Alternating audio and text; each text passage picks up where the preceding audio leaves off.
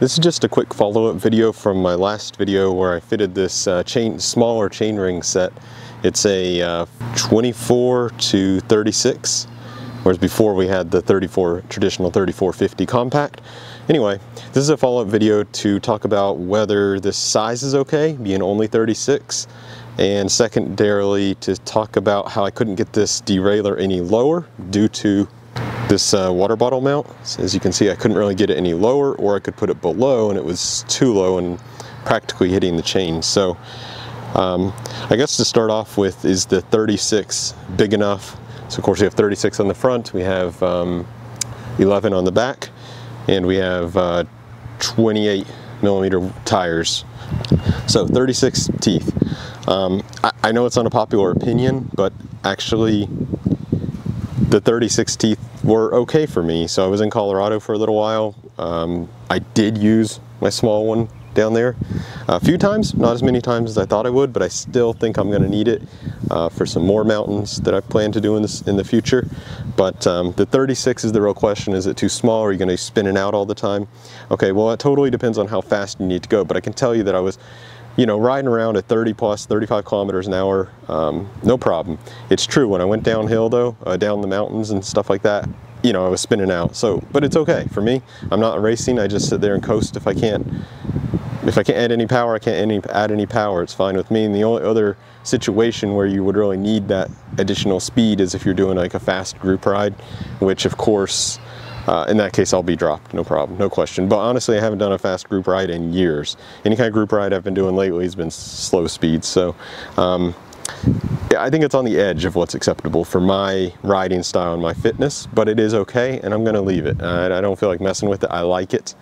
I love having the small front one. I could upgrade it though. It's a 36. I could probably put a 38 up here, but honestly, I'm just gonna leave it for now. And the other thing though, that you might have been wondering, the other kind of big question is, will the chain start falling off with this much space? That's not a recommended space. I don't know what the recommendations are, but basically usually want it just like a finger's thickness, very close to the, much closer. It's like over an inch now higher than it should be probably. So anyway, did it work? Did it cause any problems? It did. It wasn't massive and it wasn't all the time, but I probably had the chain drop in the weeks that I was riding dozens of rides, maybe 5 times. So it wasn't good. It's not a ton of droppage, but it's enough where it's like, you know, it's not fun. And it's bad because it's when you're on your smallest cog in the back. So you're trying to go as fast as you can, or you're sprinting.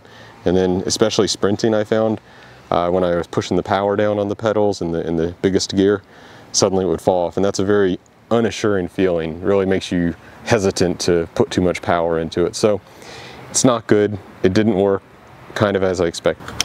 Hey, wait a minute. Could this go over this? Like, wait a minute. Wow, guys. Do I feel like a dummy?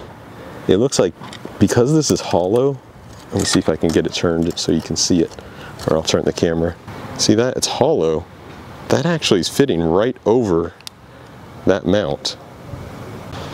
So what I'm thinking I can do, I don't know how I didn't notice that last time. I mean, that fits pretty much fine. Let's see if we can bolt it up.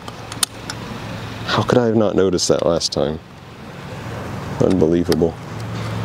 I mean, there's no more adjustability. It's pretty much it. And it's still a bit higher than it should, I'd say, but maybe that's good enough. Then I don't have to mess with it any. Of course, I need to adjust my cable now. Okay, fooled around getting the shifting all right and everything. So right now we're in the smallest in the front and the second to the largest in the back. Go ahead and shift it to that biggest in the back right now. There we go. Now we're in my absolute granny gear setup. Now maybe I'd want to from there shift down a few. Okay, that's the third from the biggest in the back. Now let's go ahead and move it up to the largest in the front. No problem. Then I'd probably shift all the way down to my fastest set. Also no problem. Then let's go back to the middle of the block. There we go. Then go ahead and drop it down to the lowest. That's working good. Bring it back. up to the highest. That was a little bit weird. Let's try it again. There we go.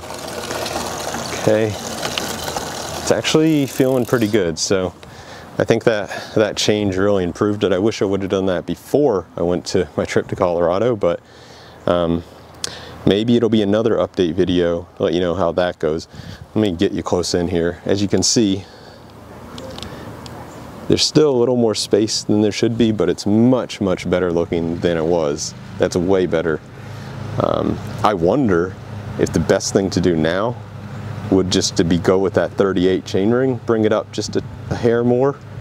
Then I'd have a little bit more speed on the front chainring, and I'd also have probably just the right setting for my derailleur height. Anyway, that's it for this quick video. Thanks for watching. See you guys next time.